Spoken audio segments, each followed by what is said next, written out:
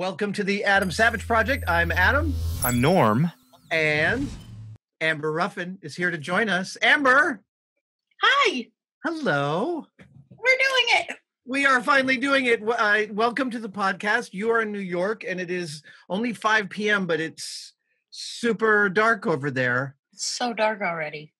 You know, people watching the video, you can see out your window, and it looks like a fake New York backdrop because, right, like of a set. But no, that's evening in New York, and you're on, you're high up on a skyscraper.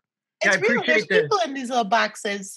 I appreciate the little sliver of blue between the buildings. It's a nice art direction touch. Thanks. God did it. I will also point out that you two are both using ring lights, and I'm the only one without a ring light today. Norm also has one.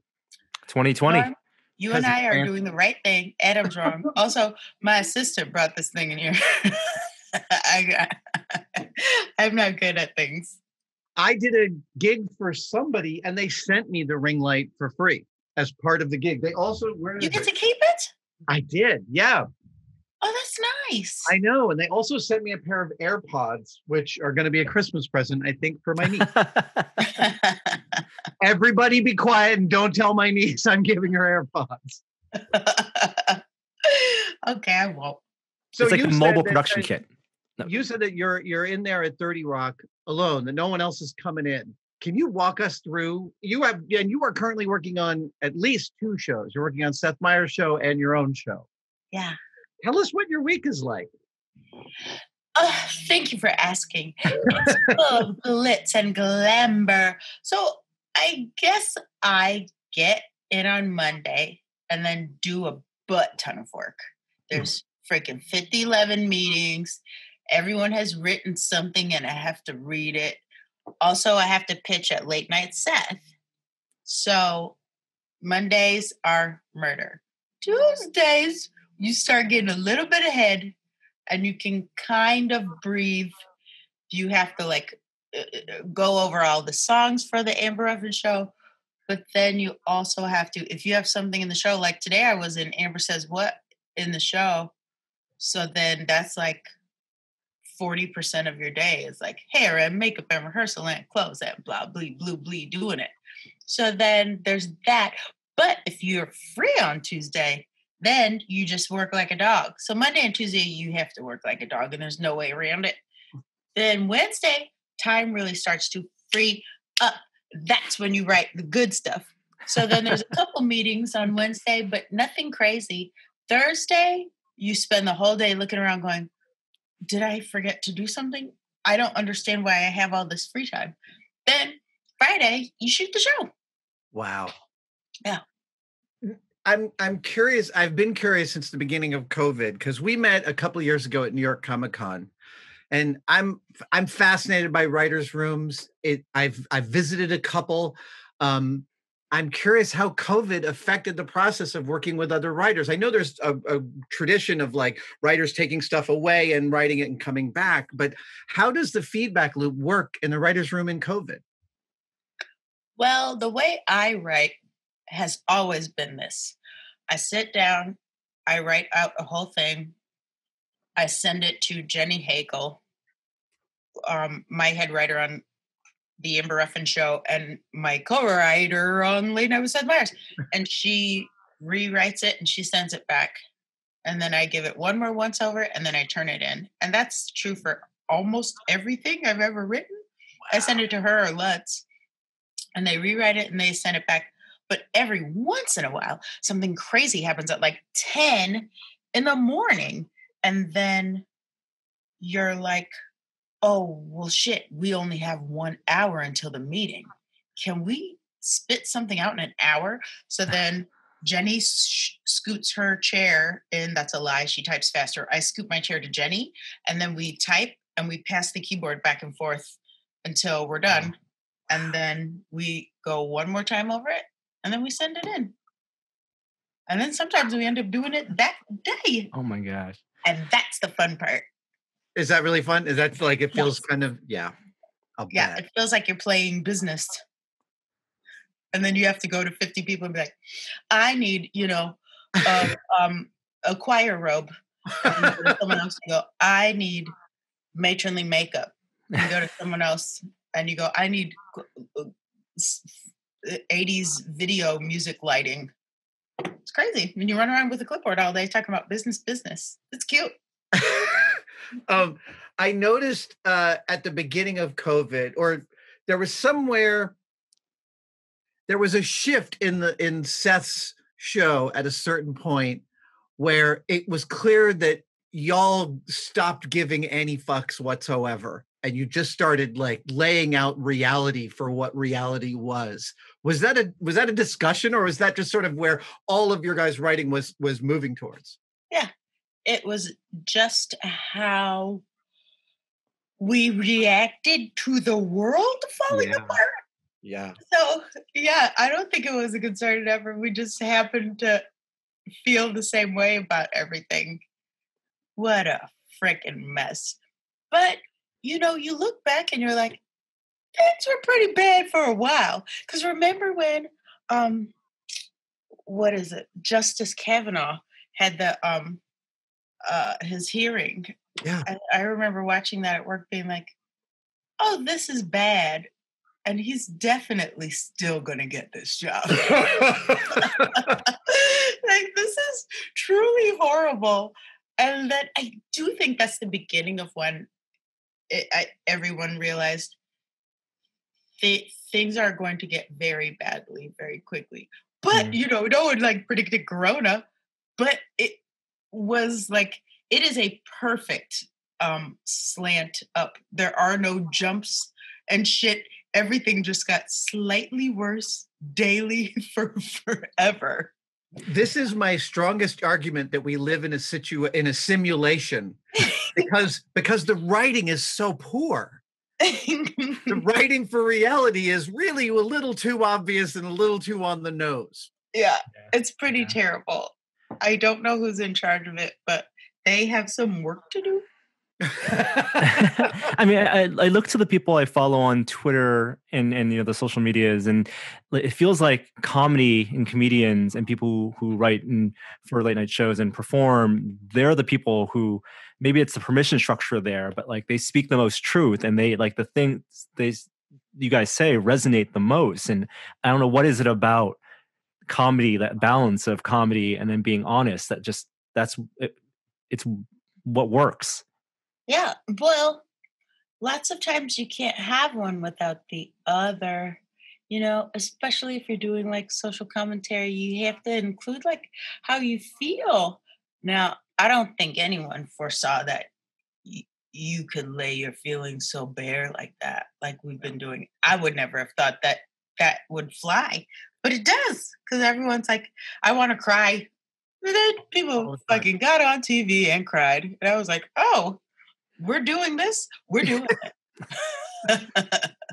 I feel. Did you see the scientific study recently that proved beyond a doubt that that authoritarian voters are not funny? The proof beyond a doubt itself is funny. No, this is the best part. Is the experimental methodology is really, really neat. They had a bunch of setups, and they asked this large group of people of all sorts of political disciplines to finish the setup. And then they had the various answers judged by a wide array of people with no skin in the game. They had no idea whose jokes they were judging. And for the largest degree, authoritarian voters could not finish a joke. That's fantastic. That's know. Exactly what I want. Also, that poor person who came up with this had to read all those awful jokes. Right. Right. They have to read all of these like cruel responses to joke setups. Right. I love it. I wish I'd been part of that so bad. One of the weird graces of COVID is that our little corner of the web, tested.com, turns out to be COVID proof. Like my whole team is still working, and we're having actually a real creative, wonderful time in this bizarro shit stain of a universe. And it sounds like you guys are also like the camaraderie, both on Seth's team, and I'm actually going to ask about starting a show in COVID, but that also seems like you guys are really like it's a real, like it feels like a family from the outside when I watch the show. Yes, we are all in love. It is very terrible. And I think that when the outside world is hot garbage, you're eager to come to work. And Yeah. it is nice to be here. And even though you're kind of talking about the same things, it's still, it feels good to not be cooped up in the house, because you were cooped up in the house for forever. Yeah. It feels nice to get out of the house. It feels nice to talk to people you're not married to.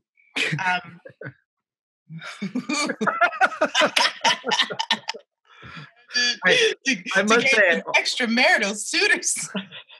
I must say, I also appreciate watching you guys and watching the other talk shows, watching the same bits of media with similar jokes. I'm sure you guys don't call each other ahead of time, but you call each other afterwards and be like, you did a better version of my joke, or I did a better version of your joke. No, well, I would. If I saw that, I definitely would, because we're certainly all little pals. Yeah, of course. Everybody's on someone's text chain, like we're all connected, and everyone's always talking about how work is. But our show is the best. I mean, totally agree. Ha ha ha! But we are we're the happiest staff, far and away the happiest staff in late night, except for my staff. I forgot. Okay, so it goes my staff, then Seth and his people, then everybody else. So it's not like what was that? What was the movie? The wonderful movie with Mindy Kaling and Late Night. What's that? Late Night. It's called Late Night. Yeah, I love that movie. I think we've already watched it 3 times since this came out. It's not like that though. You're not like walking around like trashing everybody's ego. No, but I hear, well, okay, so you know what I just realized today? Like, I don't like to be mean, and I don't think that it is cute or funny to be mean to people. And I realized maybe I was mean to someone in a very hilarious bit. So one of the cue card guys got hired as a writer, because sometimes when you work cue cards, you can submit to Mono, and he just kept getting jokes on and on and on, and they were like, we have to hire this guy. So they hired him, and he's the fucking best. So everyone loves him. We hired him. He's the best, but that's not enough. You get a new job and you feel scared. So I used to sing his name is Ian. He still works here, of course, because he's my, and I once accidentally called him Ian Shroud, because I know a guy named Ian Shroud, but that's not his name. His name is Ian Morgan. Okay, so I would always sing the song. Be like, too bad Ian's getting fired, and I would go, so everybody light a candle for the writer it's Ian, whatever his last name was. Light a candle for the writer he got fired and then he died. Sing it to him, and it's not nice. That's not a nice thing to sing to a person. So I did do that, but I think he thought it was funny. But I was thinking about that earlier today, going, wait, was I bullying someone? It's possible. Counterpoint, you were thinking about you were at least talking about him. That's a counterpoint. Okay, yeah, that's true. He's in the conversation. He's in the mix. And you're taking up time to sing a song, make up a song about him. That right there is a big compliment. Yeah, must be love. Is it bittersweet to get your own show in the middle of this timeline? For sure. Yeah. Because I just thought, all my friends are going to come visit, and we're all going to hang out, and then we're all going to throw a party, and then all the writers are going to move from LA to here, but they're still in LA, and we're like, stay there. We do not need you here. So it's this segmented thing. Also, I wrote a book with my sister called you'll never believe what happens to Lacey. It comes out on January 12th. Congratulations. And I guess you can order that at places where there are books when you go online. I don't know. We'll include a link in the comments. Okay, good, because someone should have talked to me about it. But, we just finished it. Now it comes out soon. You can pre-order it and stuff. But this whole time I was thinking, and then Lacey will come here in December, my sister, and then we'll go on a press tour. I'm not going to a press tour. I don't get to go fly around America with my sister talking about racist stories that have happened to her that make me laugh so hard. We don't get to do any of that. And that makes me very sad. Yeah. But it's good that we still get to do this, because they could have been like, you can't have a show. It's COVID. Stay at home. No one wants to see you. That could have happened. Heck, it's still good. I don't want to rub it in, but I will say I wrote a book a couple of years ago, and it was released in 2019.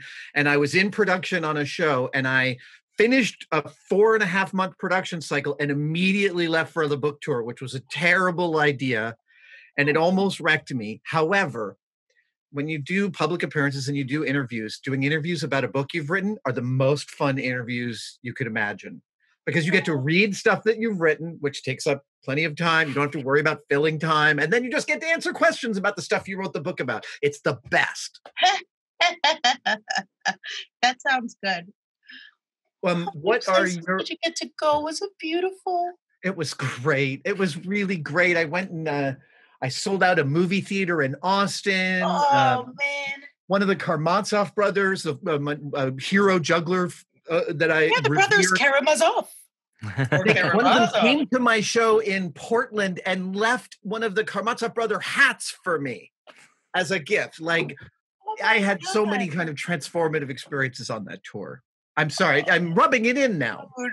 I wanted to know, though. I need to know what I'm missing. And it turns out everything.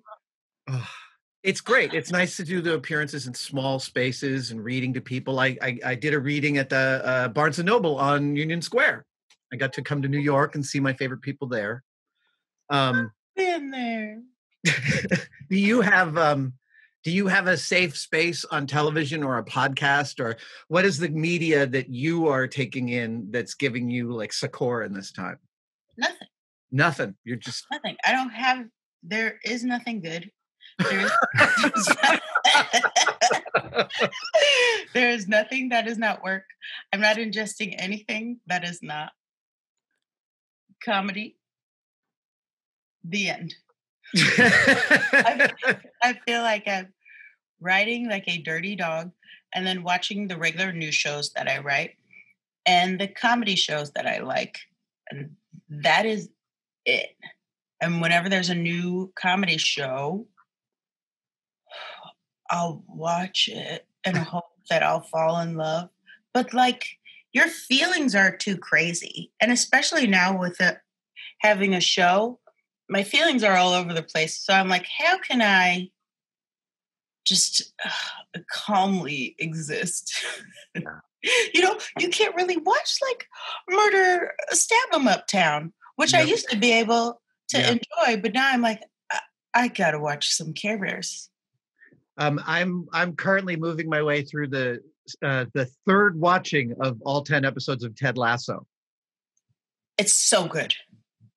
It's such a good show. Last night we watched, I think, 3 in a row for the third time. And I'm thinking, I really want to talk to these folks about their goal to make what feels like the sweetest show I've ever seen, where everyone's a good person except for Rupert. Yeah, it's the freaking best show. They're my little friends, Jason Sudeikis and Brendan Hunt. Brendan Hunt is the quiet co-coach. Yeah, no, I read up on him. He is the three of us, not at the same time, maybe those two, did a theater called Boom Chicago in Amsterdam. They're my little buds. Oh, you did that as well. Yes, I'm a boom lady. Brendan Hunt, years ago. Have you ever heard of the documentary King of Kong? Oh, There's yes. 12 Yeah. quarters. Yeah, love Yeah. it. I wrote a musical with my girlfriend Lauren, the King of Kong, the musical, and I was Billy Mitchell. You were Billy Mitchell. With the hot Yes, sauce and and it the was ties. the most fun. And Brendan Hunt, the Quiet Yes guy in Ted Lasso, directed it. Wow. It was the best, and we entered it everywhere, and it won shit. And it was the most fun. It was the most fun. Yeah, and then for one stint, I couldn't make it, so Brendan had to be Billy Mitchell, and it was the best. I find the amount of secret exposition that exists between Brendan and Jason as they're acting off of each other, the amount of past history they're able to weave for us. Yeah. But here's my question is, what is a Chicago-based improv group like in Amsterdam? Are there American jokes that nobody gets, and you learn how to kind of bridge this European American gap? Sure. I mean, well, what happened was some Chicago improvisers went on vacation in Amsterdam, and then they loved it, and then they stayed. Then they got a theater and then started, and then it got bigger and stuff. But by the time I got there in 2003, which was Brendan's last year there. Mm-hmm. So last day, we overlapped for 2 wow. And then, so at that point, they'd been doing it for forever, 10 years. So they know what you're going to get. Right. Like when you get there at first, you go, oh, like the Kardashians, am I right? And it's just silence. And you have to know what references hit. So then what happens is you just don't reference anything. Right. And it's only just like, I'm a cowboy, so I want to shoot things. So, oops, I tried to ride your dog because I thought it was a horse. It's just stuff like that, like character logic instead of like words, wordplay of any kind. Yeah. Although they can handle wordplay. Dutch people are a great audience. They're a great audience. They love silly wordplay. They love farting and falling down. And they love American stuff. They can really do it all. I submit that the fart is the very first joke. That the first joke must be a fart joke. Yeah.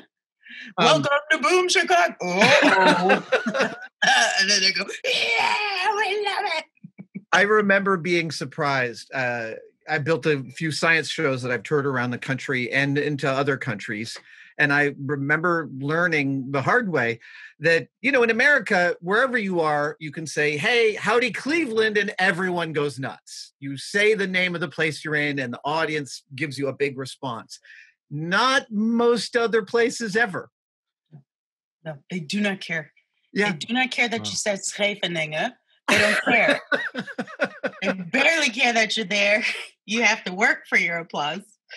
And that is true because Americans are like, I'm out of the house. Right. But French people are like, this is my third day off this week. Entertain me. Oh, I remember hearing the story of Eddie Izzard working on a really great impression of Sean Connery speaking French, only to get to France and realize that no one in France has ever heard Sean Connery speak. So they don't get the joke. It's dubbed. That's great. I also learned weirdly that, and I still don't understand this, New Zealand audiences are way louder than Australian audiences. I've heard this. Which Australians are much more in your face on the street than New Zealanders are, but in the auditorium, the Australians are like watching television. They're like, oh yeah, he said a joke. Mm. Yeah. No thanks. No thanks, Australians. I love you dearly. Where you live is beautiful. I do not ever want to do a show in Australia. Go ahead. We had a lot of Australians working at Boom Chicago, and they were just the kindest, nicest human beings. I'm like, that's great. This is great for friendship, but an audience full of you would be the death of me. It's hard to know you're doing well. Yeah, you got to really kind of squeeze it out of them. Yeah. That's kind of amazing that the normal kind of simple references don't work. That sounds like that is a good, like it refines some comedy chops of just doing character work. Yes, it's great because you can't, the references don't work because even if they know what you're talking about, they don't necessarily feel the same way you do about what you're saying. So to be like, we all hate this thing, that's not a thing. They're like, we like this. The Kardashians exist because they are nice looking. That's fun. I like that they look nice. And you're like, oh yeah, you're right, and I'm wrong. But no, you do have to. Then it becomes fun to be like, do you like this French accent? And then the references are like, oh, you know how when you go to the beach, Germans always dig holes. That shit kills. Fucking, if you do a scene and you're at the beach, you're like, oh, look at that crazy German digging a hole. People will be like, yes. Isn't that crazy? That is a reference that will never get old. That's in Holland, awesome. You go there tomorrow and be like, I'm on the beach. Oops, I tripped in a hole. Germans, Heinrich, and they go, yeah. I was listening to Mike Birbiglia and John Mulaney talk on a podcast last week, and they were talking about, John Mulaney was talking about going to Florida and doing jokes about Florida, just to trash Florida as he's warming up the evening. What is the Jacksonville, Florida equivalent for Amsterdam? South Holland is where they think like people speak differently there. They, in North Holland, where Amsterdam is, they have a in the way they speak. The G and a CH is pronounced with a but down south, so it would be Scheveningen, the city where there was a lot of war. And then in the south, they would say Scheveningen, and they'd have a soft, they call it a zachte J, a soft J, which they think is hilarious. And I'm like, okay, great. I can understand you spitting all over me, but the people from the south, I cannot understand one word of their Dutch. It sounds crazy to me. Local shade. Wow. Yeah. Sorry, go ahead, Norm. Oh, no. Did you end up doing other media work like television commercials and talk shows in Dude, you're never going to believe this.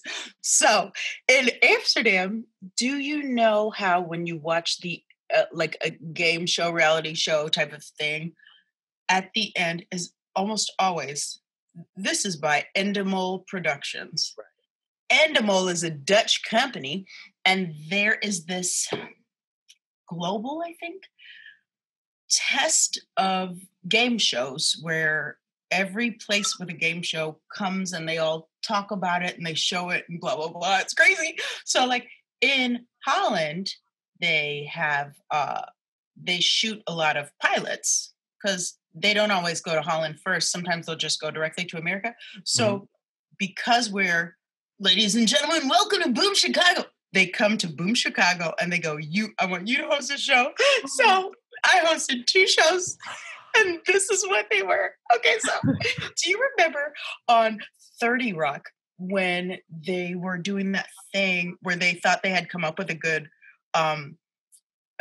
game show, and it was like a bunch of models with those briefcases, but one briefcase was a bag of gold. So the model, you could always tell who had the gold. So we did exactly that. It was called Sound Imitators. Oh, God. So they would go, okay, you will hear 2 sounds. One of them is a person making the sound. The other is the actual sound. Wow. That is like a, dude. Each time was clearer than the last. It was like, this is clearly not an actual cow. It is a lady. She pronounced the M in moo. The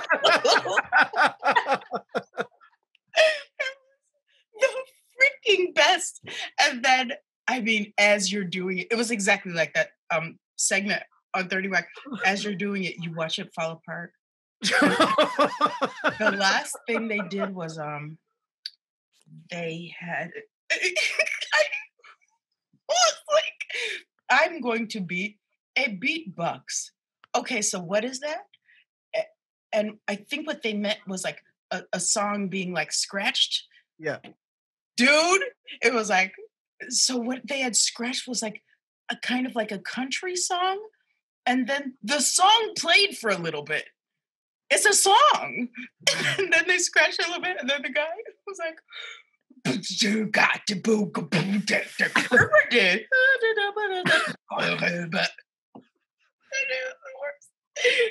crying, doubled over laughing.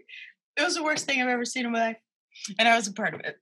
The thing that I would be looking for if in your shoes is there's somebody there who sees that it's going south, but whose job is to keep everyone going through the exercise until they're done, soldiering through. My sympathy would go to that person and my great respect for finishing the day, right? That was all of us, because we all wanted to die.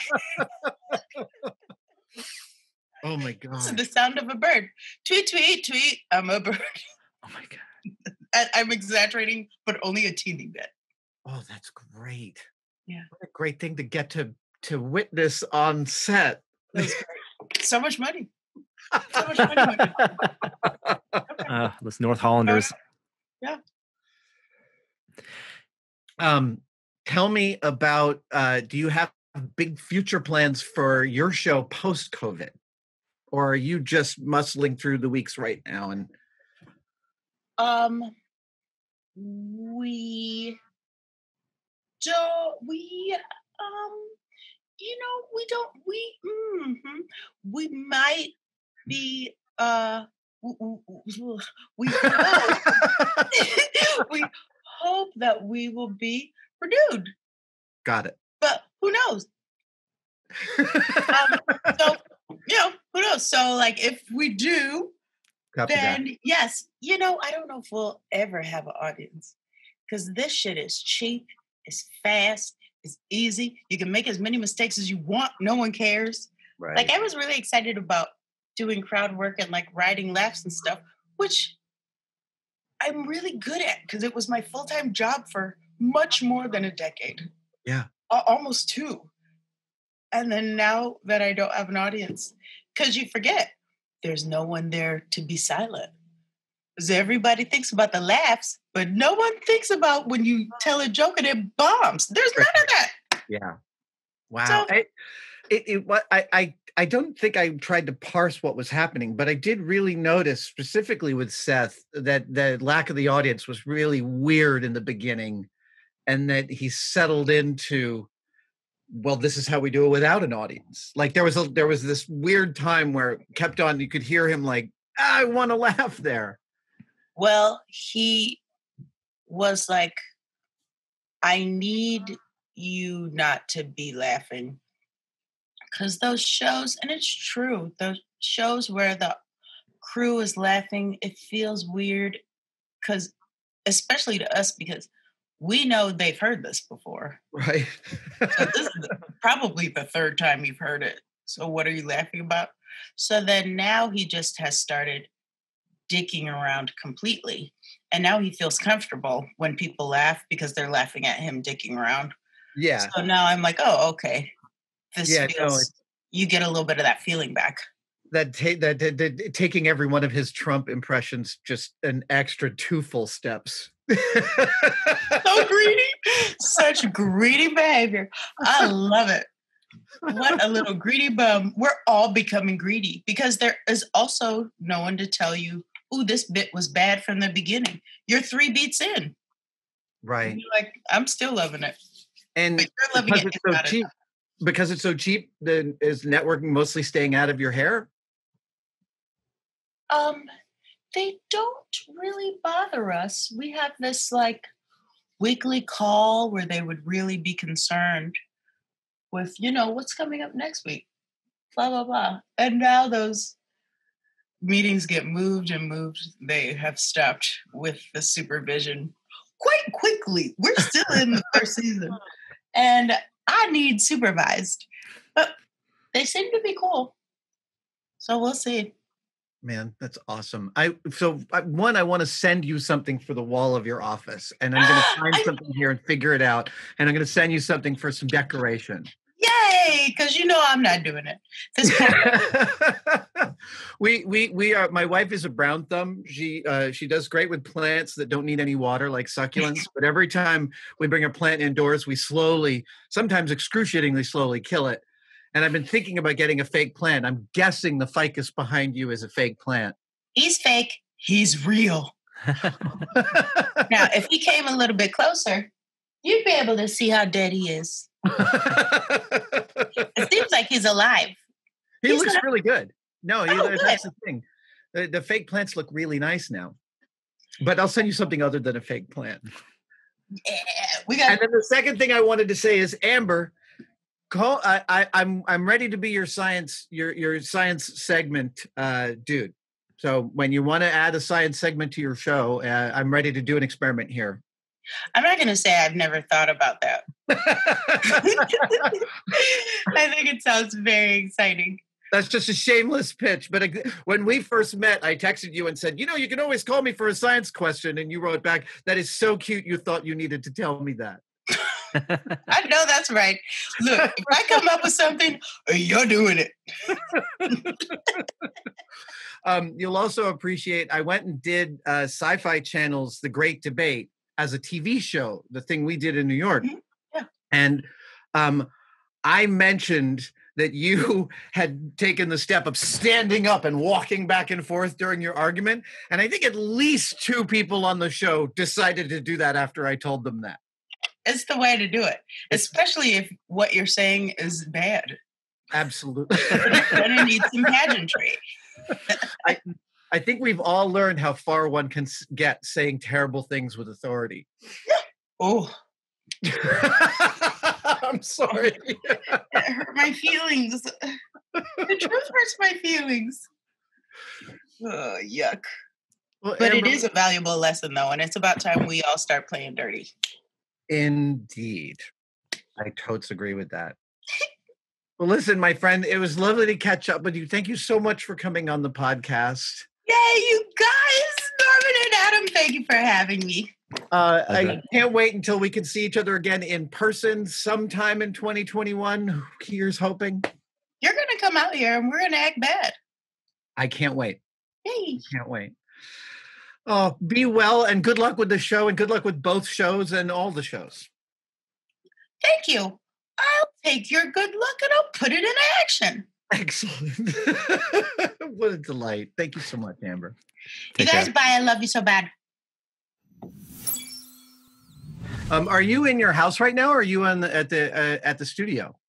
I'm at the studio in my little office. They give me an office.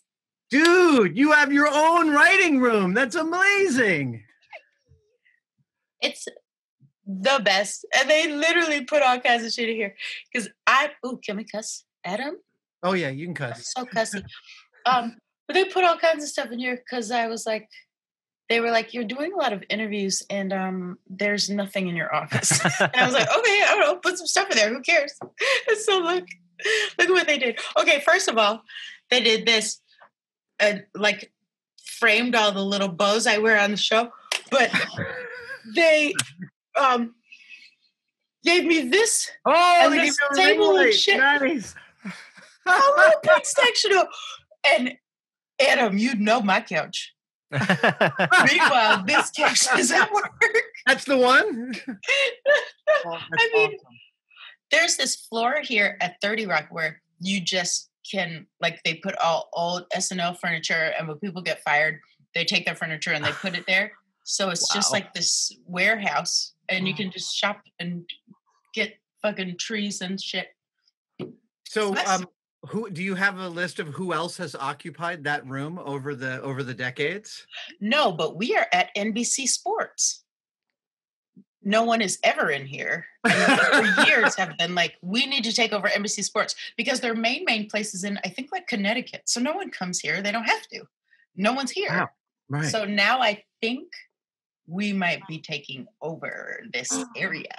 Oh, nice.